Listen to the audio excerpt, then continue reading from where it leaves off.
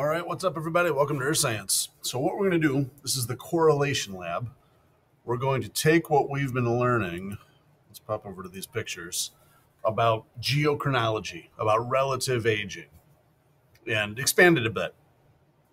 So here's a really basic sedimentary rock outcrop from up near the Tug Hill Plateau somewhere, lower in the Tug Hill Plateau.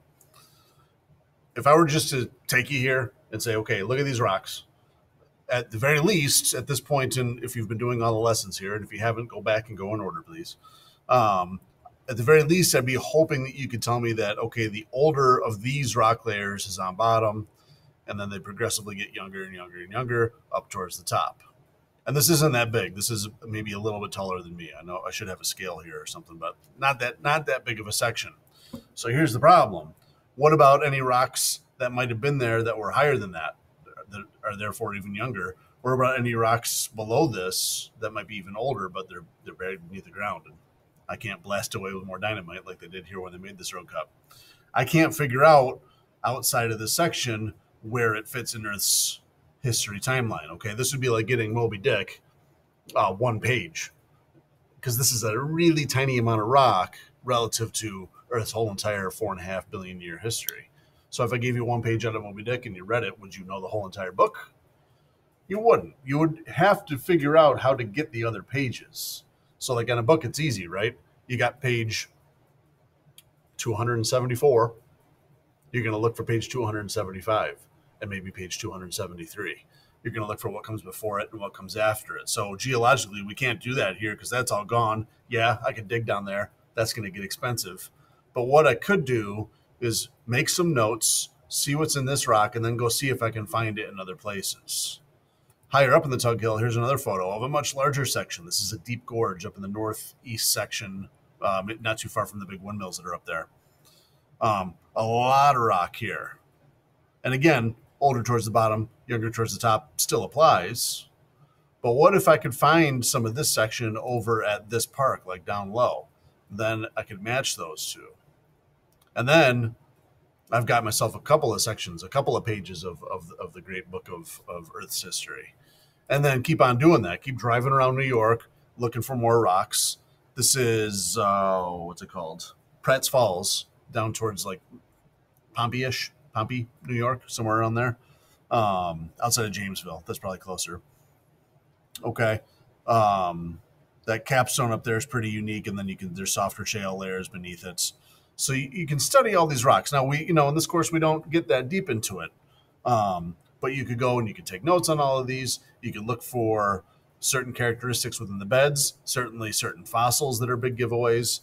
And then you can start to match up from section to section to section across New York. If you find enough individual pages of the book and you tape them all together just right, you've done a correlation job to give you a more entire large picture of Earth's history and what it's all about. So that's the premise of this lab. Now, usually people, this one's not bad usually.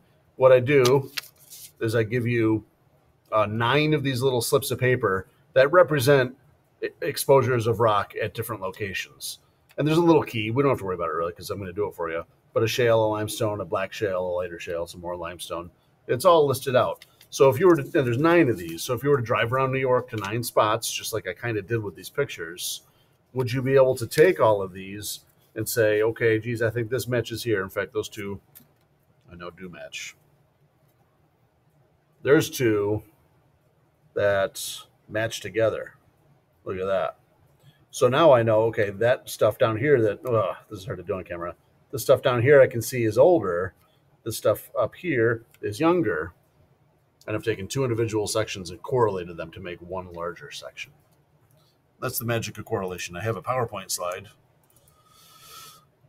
where maybe we consider, I've never been to any of these places, unfortunately, but if you go to Grand Canyon, you got a whole bunch of rock layers. But if you can match that with another place, Zion National Park, at Grand Canyon, that's as high as it gets. That's as young as it gets.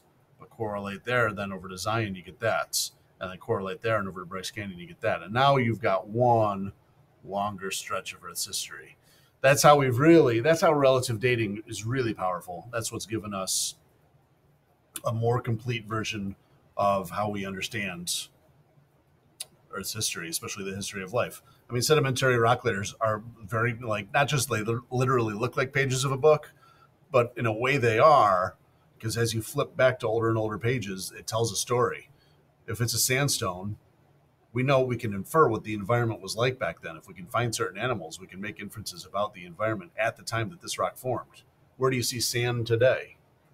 That might eventually turn to sandstone. Where do you see limestones? And if we understand where limestone forms today, we can figure out the environment of the past. And then in that way, it very literally is like a book of Earth's history, page by page by page by page, telling us what's going on. And now this correlation tool allows us to really expand that to make one big old book. All right. So that's the premise of the lab. Let's fill out the top here in Kami. If you haven't opened it yet, press pause and go open this. Read that quick if you want.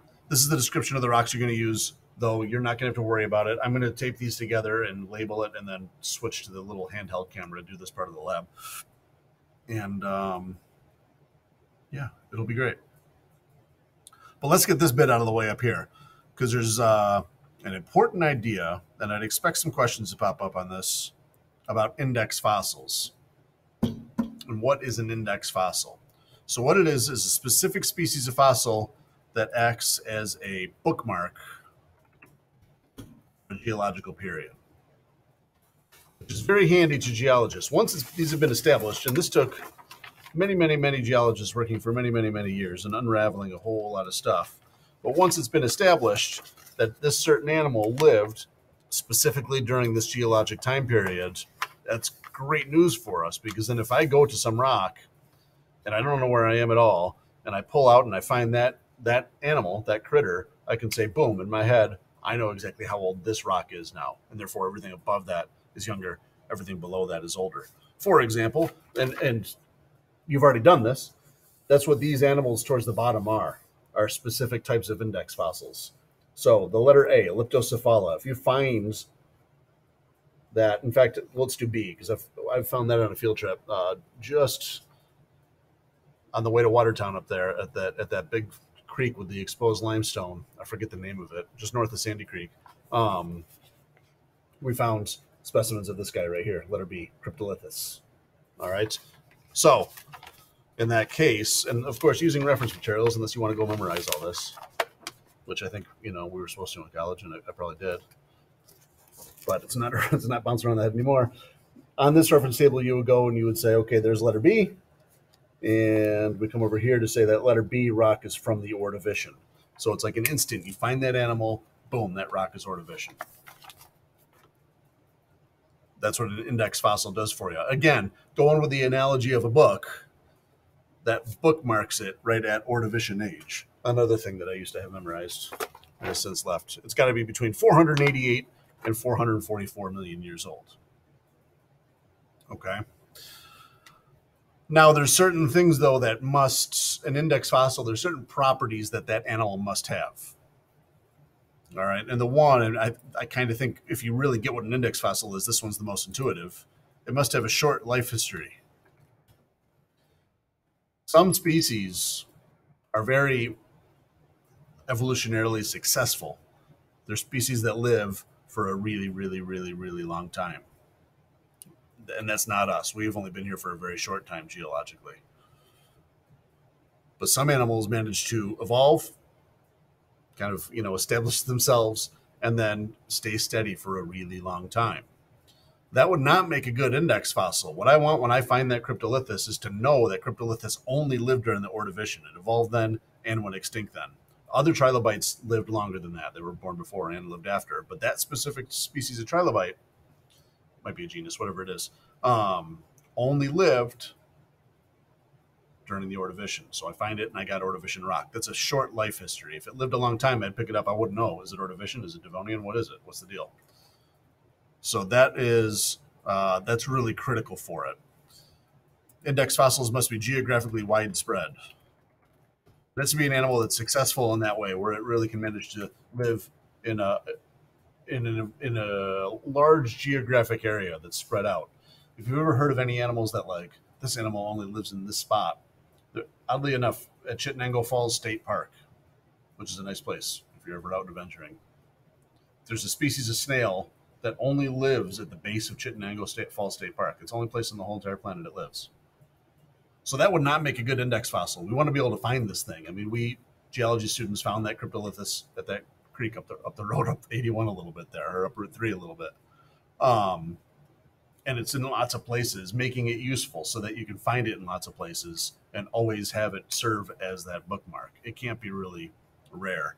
I think the third one, oh, no.